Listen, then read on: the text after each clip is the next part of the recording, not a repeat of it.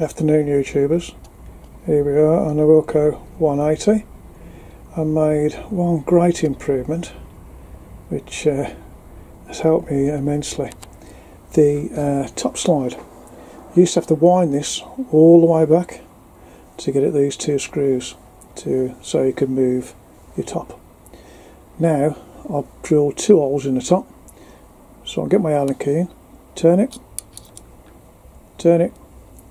move it, lock it up and lock it up. All I've done is disassembled it, lined it up, marked out where the two holes are going to go because of the plate underneath, lined it all up. And when I'm not altering it or anything like that and I'm cutting, I just put my little cover over the top and it stops any swarf going in them holes. All that is something I've just dropped on the floor, which is down there somewhere. Yeah, all that is a bit of plastic. I dropped in there, just cut it out on my my 3D printer. My other improvement is the Carriage lock, which is absolutely brilliant. That's my second best one. Pull it over, lock it up.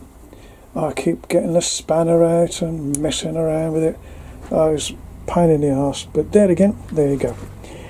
You have to learn these things. I'm still learning a lot, but those two things I've done have helped me out immensely. Absolutely brilliant.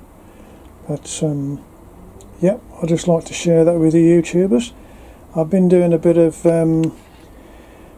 cutting myself and a bit of turn. As I've been to my model railways, I've built some axles. Those are plastic wheels.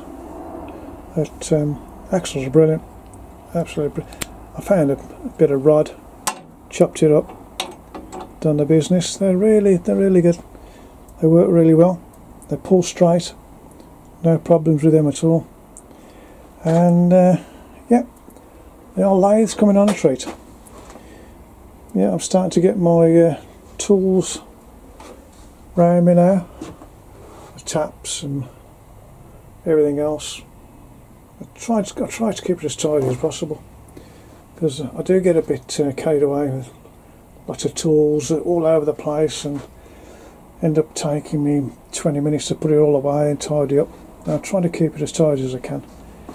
But yep, we're all happy except for this bloody virus lark. But there again, you got to keep your head down, do as you're told. But, anyway, YouTubers, that'll do me for today. I'll see you later, you know. Bye bye, boys. See you later. Bye.